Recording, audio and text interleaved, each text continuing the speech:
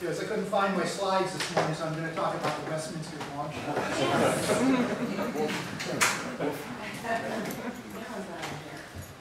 That's the new doll. That's the new guy. That's the new doll. Yes, Cujo's doll.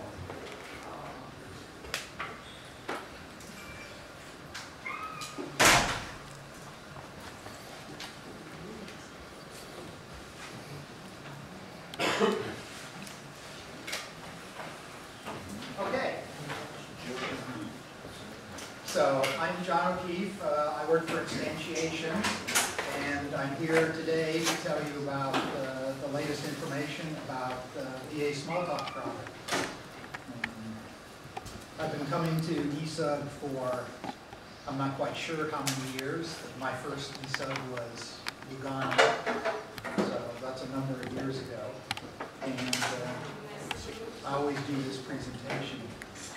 So today we're going to talk about a little bit about the company that I work for, a little bit about what our current upcoming release is going to contain, a little bit about what's going on past that, and then you'll have the opportunity to ask questions. If you want to ask a question during the presentation, please feel free. Okay, Instantiations as a company, we are still doing intensive new technology development. We have an upcoming product release that I'm going to talk about today, and we continue to work on our 32, 64-bit VM, which I'm going to talk about at the end of the presentation. We engage in community outreach in that we sponsor and participate in ISUG and in FAST's Smalltalks conference. And we sponsor Camp Smalltalks in North America. We're sponsoring the Marquette, Michigan Camp Smalltalk in about 2.5 weeks. And we're going to be hosting a Camp Smalltalk in North Carolina in spring, either probably late March or early April of 2017. So what are we focused on as a company in our development activities, our engineers? We're focused on things that are near term in that they're going to go into the next release we deliver. We're focused on things that are internal to the company, infrastructure, and we're focused on things that are developed over a longer span than one release and will be available as they are finished. So near term, for the next release, we have enhanced the cryptography support. We've added TCP/IP IPv6. We've enhanced our installation. In terms of our infrastructure, which you might think you don't care about, but you really do. We've re-engineered our build system. And for follow-on releases, I'm going to be talking about our VM. So our next release will be available 4th quarter this year, 863. What it's going to have is changes to the base class library. We've had zip support, zip file support, and inflate deflate for a couple releases. We've added some convenience messages, APIs for inflate deflate, just to make it easier to use. And kind of looking forward to 64-bit VM, but still useful in 32-bit. We've added an OS long class to represent 64-bit data, or sometimes 64-bit data, in the image. So this simplifies the handling of what will be 64-bit data. It transparently resizes between 32 and 64-bit systems, and it transparently adapts to the platform that you're running on, because a long on Windows is different than a long on Unix. So we take that into account. In terms of IPv6, We've had TCP support in the product, both at the basic socket interface and at the server Smalltalk level of the product, which has the HTTP support in it, for some time, since version 4. But now we've enabled all layers of the product for IPv6 for the next release.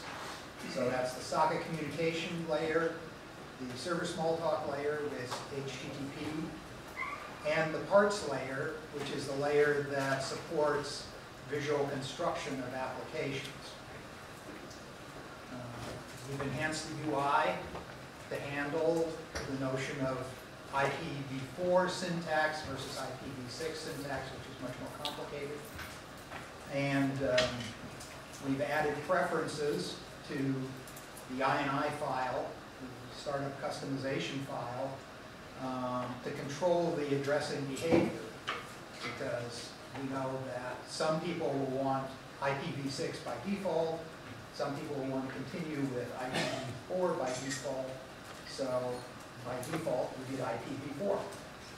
And so the behavior then is exactly the same in this release as it was in the previous release, when IPv4 is the default.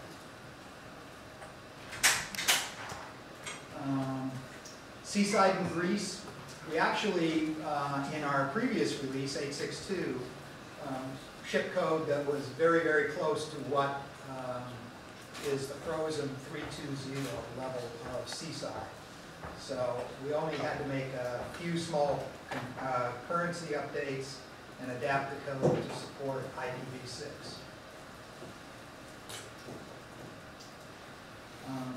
In terms of cryptography, we're now OpenSSL 1.1 compatible.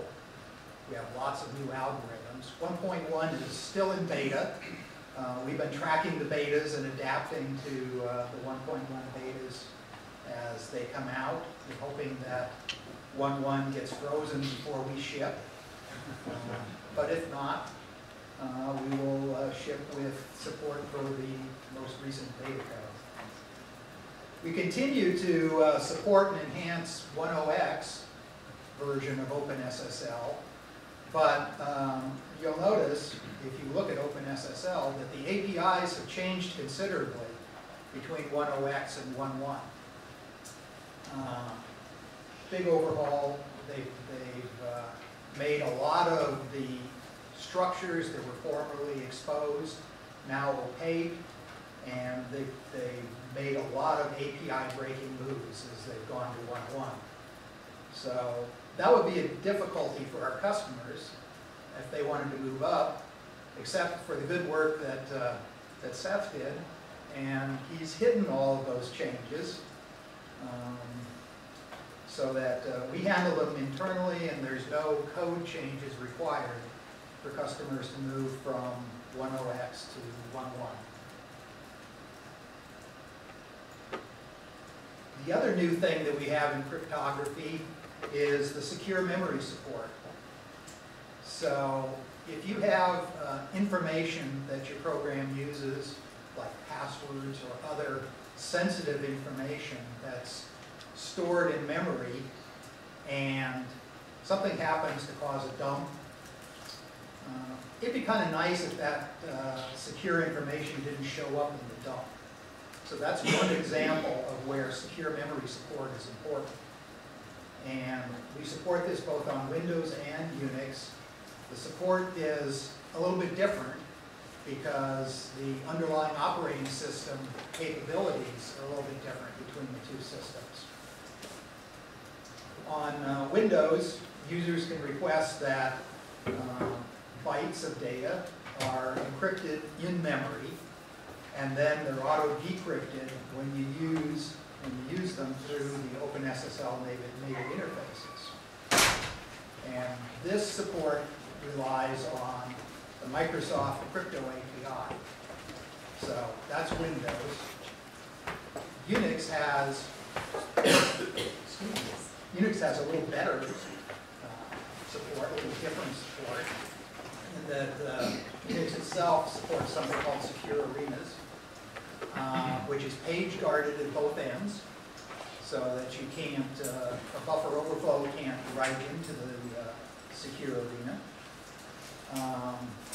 And it's pinned to RAM, so this is different from Windows in that on Unix they won't swap to disk, so it never appears in your swap file, and it won't show up in Core dump. On Windows, it will show up in Core dump, but it's encrypted.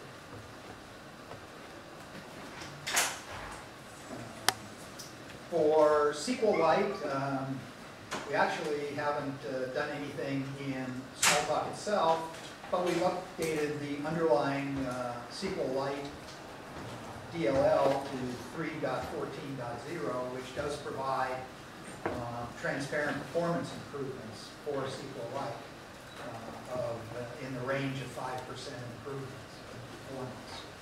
So we got something for free there. We always like that. Now, we have a launcher for our development environment. It's called Environments, because it launches environments, development environments. And this has been around for a couple releases. And we try and make some improvements in each release.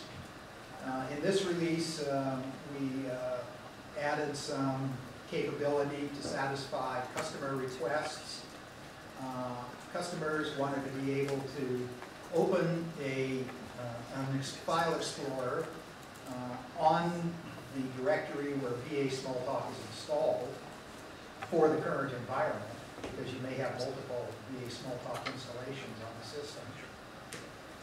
Open a command terminal window on the selected environments folder, so you can manipulate something there, or open a command terminal window on the folder where VA Smalltalk is installed for the current environment. Or, kind of most interesting, is duplicate the selected environment, because this gives you a capability to do a couple things. It lets you set up and use standardized images, and then duplicate them. And the other thing it lets you do is it lets you clone your development environment so that you can essentially take checkpoints of your work. And it's a lot easier to step back than if something goes wrong. So those are just two examples of where duplicating an environment might be interesting.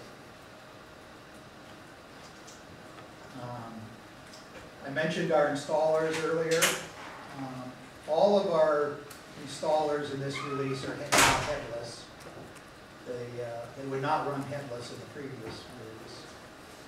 We use RPM for Fedora, Red Hat-based systems, Debian installer for Debian derivatives, and the PKG installer for Solaris.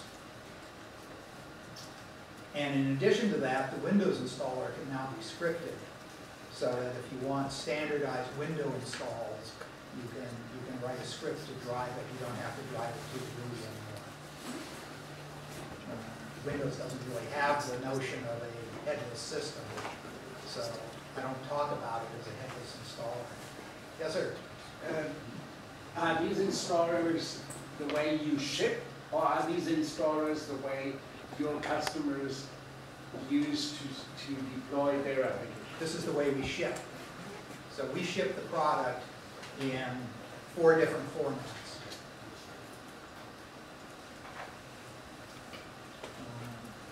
For 8.6.3, we have new operating system support.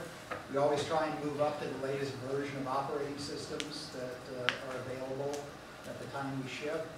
And moving up means that we have to do regression tests on those operating systems, both for our development environment and for our runtime environment. So as of this release, we now support Ubuntu 16.04, Fedora 24, and Red Hat Enterprise Linux 6. For Red Hat, it's a pretty big jump. We haven't done regression testing on Red Hat for some time. Okay, I talked about re-engineering our build system.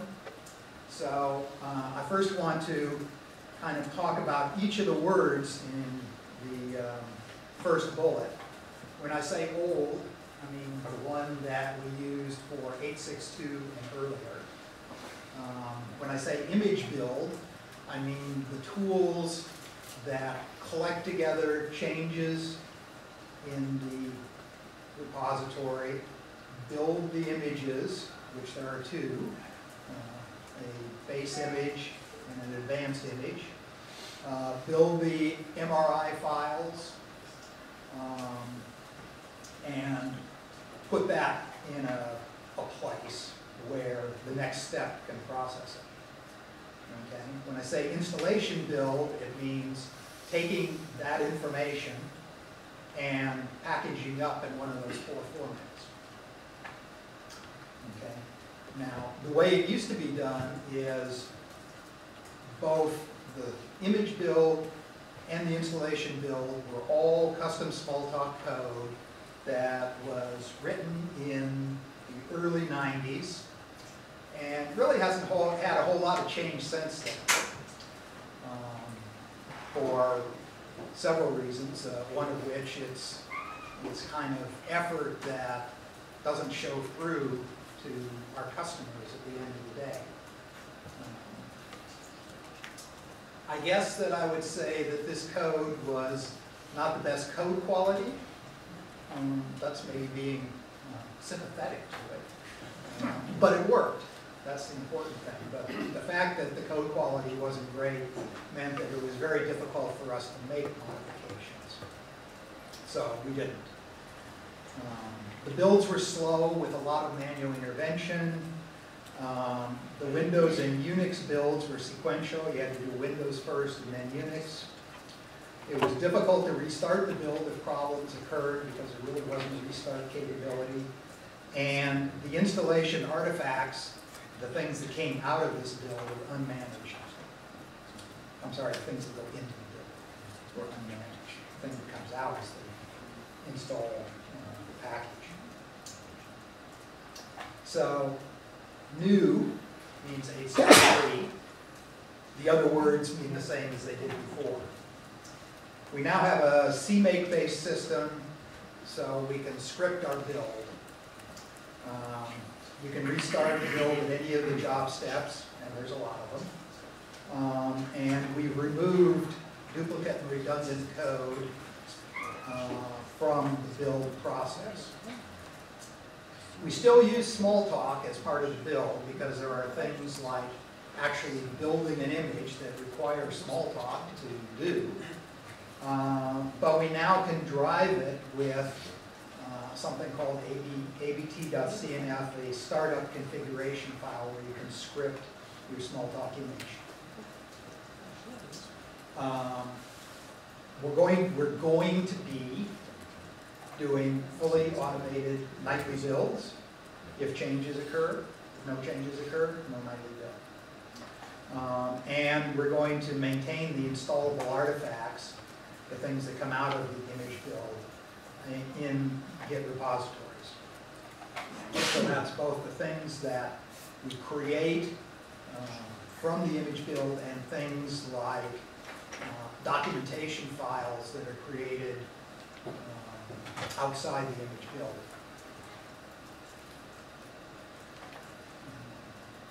So, now moving from the build process to the install process. Our old installation, again, was Smalltalk package images. These were difficult to maintain for the same reason the build code was difficult to maintain. The installs were slow because they installed by copying files, file by file, and the file attributes being in separate shadow files then had to be applied to the file once they were installed. Now we're using the standard system installers, which run much faster because of several reasons. They're really designed to install fast. We've moved the documentation to a separate package. We actually did this in the previous release, so that the client install is much smaller. And in general, the download packages are smaller as you get them from our website. So, so why would you care about this? You know, this is nice for us. You care about it because it drives into our testing. And our testing, if we do it well, means you get better code, LPM.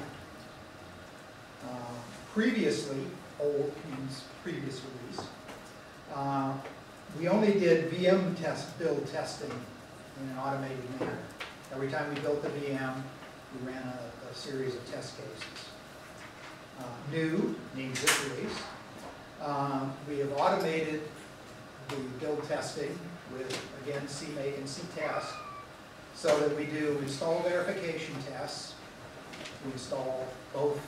We install all 4 packages on the systems that they support, and make sure that the right files get put in the right place. We do the VM tests, which have been improved, and we do image tests.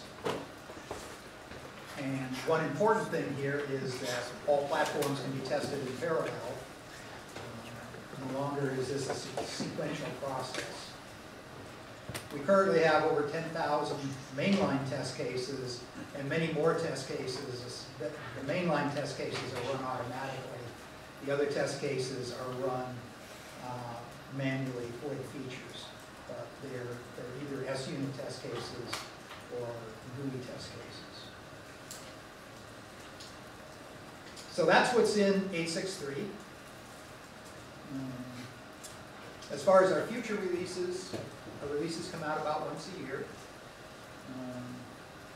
You can find what's in the current release and what we're thinking about for the next release on our website. We get our input based on surveys. We did a large survey earlier this year. Direct customer interactions through phone calls and email. Our forums on Google. Support cases. Sometimes we get support cases that turn out to be feature requests. And things, internal things that we need, like the effort to revamp our build system infrastructure.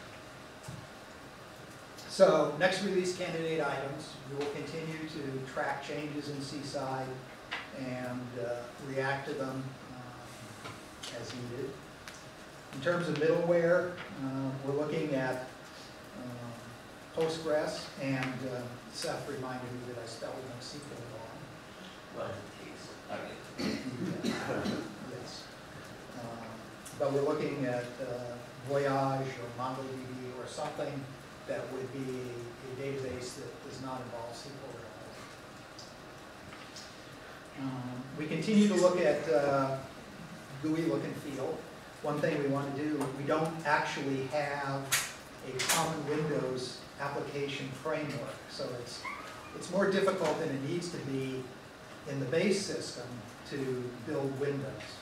In the visual system, it's done quite nicely, either through the composition editor or the Window Builder add-on product. And we continue to evaluate whether we're going to implement GTK support on Linux to improve our look and feel there. In terms of communication, we're looking at HTTP2 and 0MQ, which is a very low, very high performance communication mechanism that is really an alternative to using standard TCP between machines. And we want to look at building easy to use server farms. And we have some ideas about how to do that. We've actually had server farm support since version 3 in different forms, but it's not so easy to use, and we need to make it easy to use. In fact, most people don't even know we have it. In terms of development support, We want to improve code library access over the LAN. We run really well over LANs, but we have issues over wide area networks because our interface to the repository is very chatty. We have developed internally tools that allow us to overcome that problem, and we're evaluating whether we should release those tools or whether we should do something different. But it's obvious that we have mechanisms for greatly improving performance when running over LAN.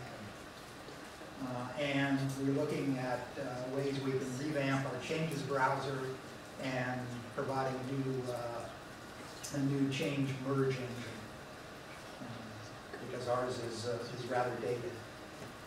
In terms of performance and scalability,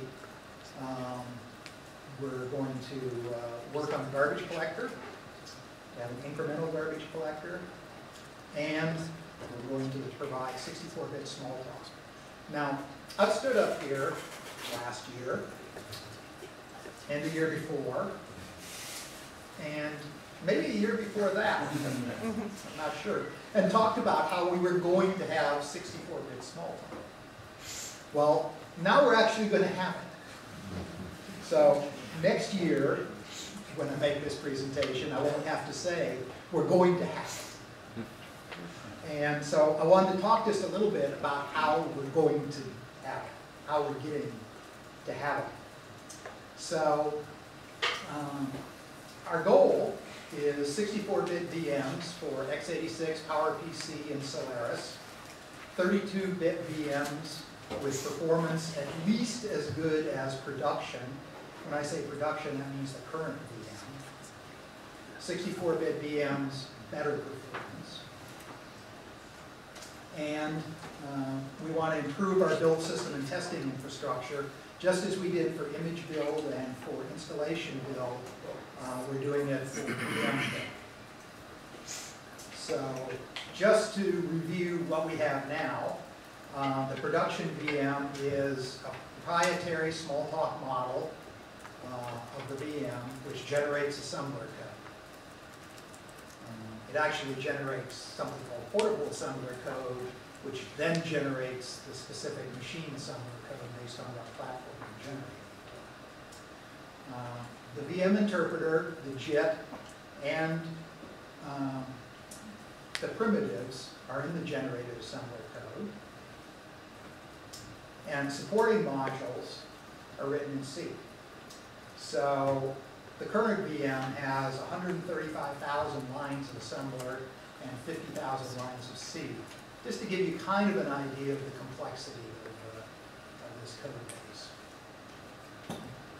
That's not handwritten assembly, that's the generated assembly. So where are we going from here? Well, first thing is we needed an improved build infrastructure. So we're running CMake-based build system, just like we were for image and install build. It uses GCC, MinGW, and MSVC. We have 32 and 64-bit virtual machines currently running on Windows and Linux. Yes, they exist. Yes, they run. And we're currently working on interpreter performance. So we're following the old software development adage: build it, make it work, and make it fast. Okay, so our current focus is on make it fast, working on interpreter performance. And then in terms of the image, we have 32 and 64-bit images. The 64-bit images are actually created on the fly the first time from the 32-bit image. So when you load a 32-bit image with a 64-bit VM, it automatically transforms that image, all the objects in the image, into 64-bit format. So we don't need a separate image transformation utility. Core Smalltalk image and many of the libraries being add-on features like database and OLA, things like that, are all 64-bit prepped. So they all work in the 64-bit VM.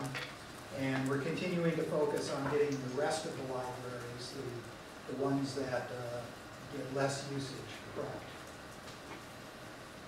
So how did we go from the current VM to the new one? Well, it was a journey.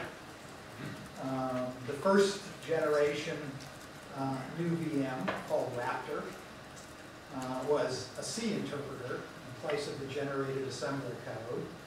It was slow, but it ran on 64 bits, so it was clean. We got about 80% of the bytecode speed of the current VM, and unfortunately only 50% of the speed for message sends. And part of that relates to the fact that C doesn't give us the freedom that our generated assembler code did in management of registers. So Smalltalk process switching was slow, but the primitives, which have now all been rewritten in C, were much faster, often, in some cases, many times faster. The importance of Raptor is it allowed us to move forward with our image work while we considered what we could do to improve the VM issues that were identified here. So this was about 90,000 lines of C code. Some of it came from production VM. Some of it was reused, but most of it was new. So we moved from Raptor to Indominus Rex. Perhaps you can see a pattern in the naming of these. This is our second generation C interpreter. We really worked on tuning the C implementation, and we got from 80 to 85% on bytecode speed and 50 to 75% on message send speed. And once again, the primitive implementation very often is faster than the production, and this is our stable reference base for our VMs. So when we have a problem, we can go back to this VM to debug, because it's easier to debug on a C VM than the one I'm going to show you next. But the problem with this VM, in terms of trying to achieve performance, is that small changes to the large interpreter loop resulted in extremely unpredictable behavior as GCC tried to optimize, but often de-optimized our code. And so we were constantly fighting with the compiler, trying to get it to leave our registers alone and let us do what we wanted to do. So we went from 90,000 lines to 85,000 lines of code. Less code, must run faster. But it became obvious that this was not going to, we're not going to be able to reach our goal here because of this constant fight with the compiler. So we moved on to Coelho, or Coelho Physis, as its official name, I guess, is, which is based on LLVM code generation. So LLVM is a compiler toolkit, and it uses a single storage address abstract assembly representation. But we're still down one register on x86. Our real issue is with x86 because of the very, very limited number of registers. We still can't use the hardware stack register because the system uses it. But superior code generation compared to any of the C compilers, including GCC with all its optimizations, make up for the fact that we don't have this register available. So now we currently, and as I say, we're still working on this, we currently are at 100% bytecode speed on 32-bit and 110% message send speed. So we're equal to that. And as I mentioned earlier, for many of the prims, floats in particular, the production VM used callouts to C from its generated assembly code. And this caused performance issues because of the stack setup and clearing. So these are now described directly in LLVM And we got speed ups on these particular primitives more like 4 to 6 times the previous performance. So now we're at 19,000 lines of C++ code for the generated for the interpreter and 75,000 lines of C code. And this is the version of VM that we will be shipping them in the product once we're satisfied with its performance and its reliability. We currently have an early customer access program in place. We started in July with a small number of customers to get early feedback on viability of our VM, to let them play with it, tell us if there's something in it that causes them issues. So we want the feedback and we want collaboration from them as they attempt to use our 64-bit system to access their 64-bit DLLs, for example, something we can't do today.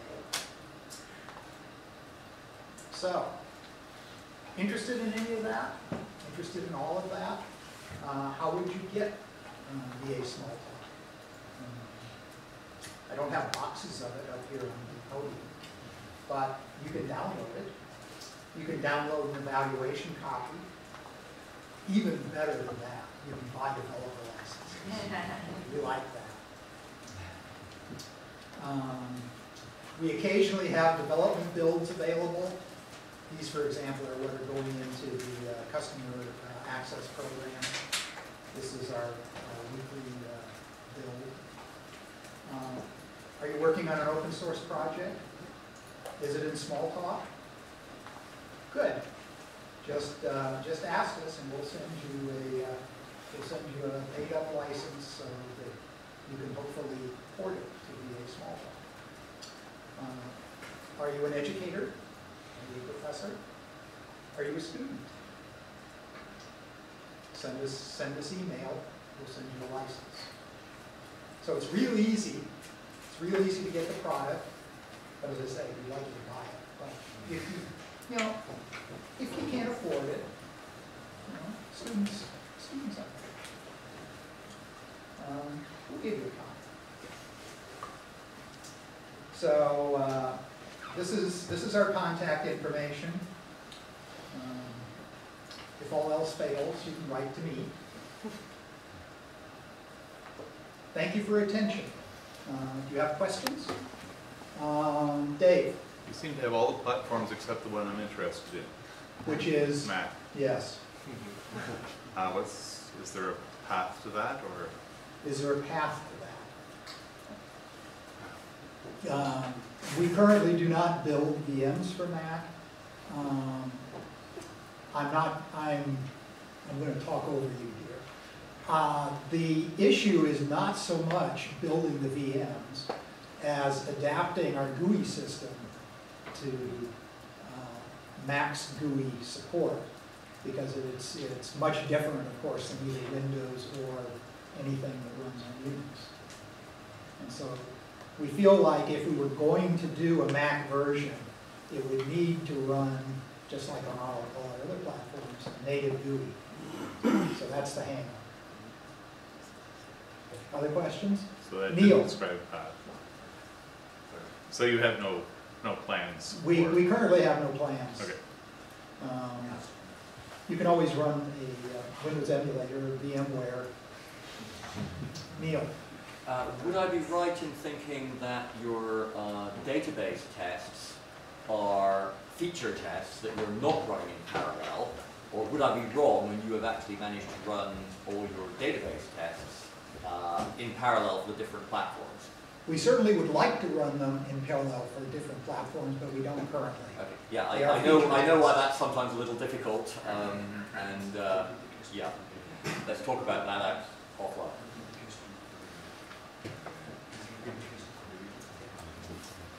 So the question was, are our database tests automated?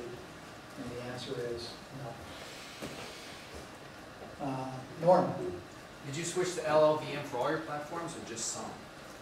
So we currently are building on Windows and Linux using LLVM. We will be building for AIX and Solaris. We have experimented on those platforms, but we're not doing Windows and Linux there. We're really focused on two platforms that have different underlying behavior to make sure that we can handle that and then we'll move along.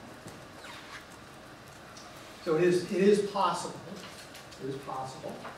that when the 64-bit VM gets released, it will be Indominus Rex on AIX and Solaris and Coelho on Windows and Linux. And that's why it's important that we keep the two in sync. Not most important to help us in debugging, because debugging LLVM is not a pretty picture. But also so that we have the flexibility of having a reference platform written in C, which will compile essentially anywhere. Other questions? Okay, thank you very much. I'll be here the rest of the week.